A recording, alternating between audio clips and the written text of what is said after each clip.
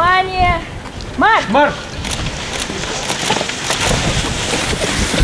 20 марта на учебно-тренировочной базе «Алмаш» состоялось одно из любимых и веселых соревнований нефтехимиков – семейные старты. Программа турнира включала в себя две возрастные группы – взрослые с детьми до 9 лет и взрослые с детьми от 10 до 13 лет включительно. Горячая поддержка родных и близких сопровождала каждый этап соревнований.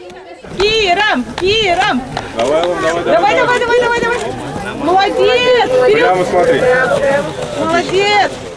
Для участников придумали интересные задания. Дети постарше катались на лыжах и играли в дартс, а самые юные вместе с родителями энергично орудовали клюшками, ледянками и мячами. Весенние старты проходят ежегодно. Для семей это настоящий праздник. Приходят сюда не только за победой, но и за хорошим настроением. Мы сегодня настроены на удачу, на везение. Погода сегодня отличная, так что мы выиграем. Очень люблю кататься на лыжах, поэтому я сегодня с удовольствием приняла участие.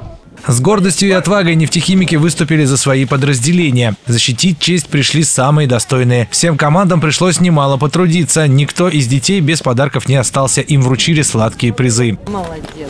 Красавчик!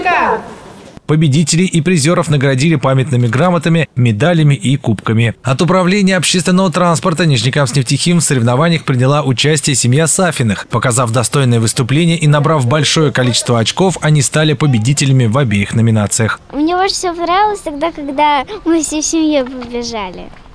И нам дали очень классные призы, сладкие. И нам было очень весело, так мне понравилось. Главными наградами для участников все же стало отличное настроение и заряд бодрости на всю весну. Алексей Бажанов, Илья Салахиева, Марина Чернышкова, Н-Медиа.